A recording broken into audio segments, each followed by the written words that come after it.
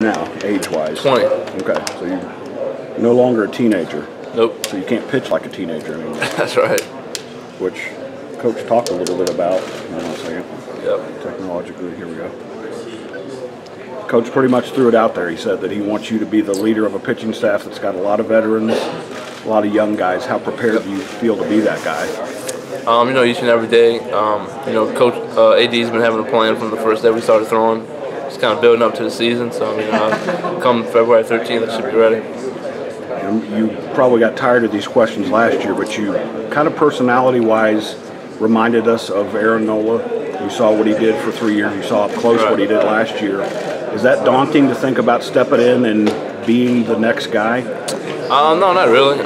Just kind of, I've always, my whole life, I kind of dreamed of being, the Friday guy, or starting opening night for LSU at the box.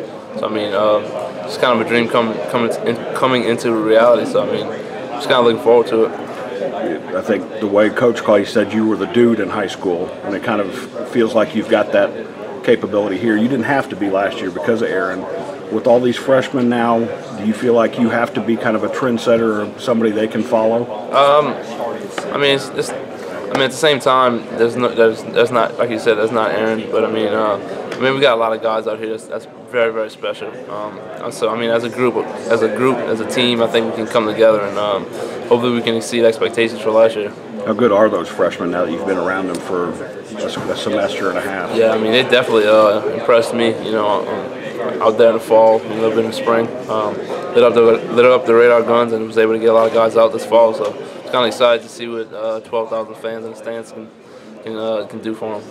As much as you might motivate them, do they motivate you too to make sure you keep your spot, stay where you're at? Yeah, I always pick with them, they always pick with me. It's kind of just a competition thing to keep each other, keep getting better, and anytime, competition always brings the best out of someone. So, Coach also said that he could see them make a jump from fall to now working with AD. You went through that as well. What is that? What does he do from the end of fall practice to now to get young guys ready? That's just kind of AD. He knows a lot about the game. We started throwing. We were throwing in the fall. It was shut down for a few weeks, and then I think we started December 1st.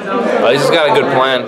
Just kind of build up there. We stick with the plan and stick with working out and everything, and it just, I don't know. It just happens.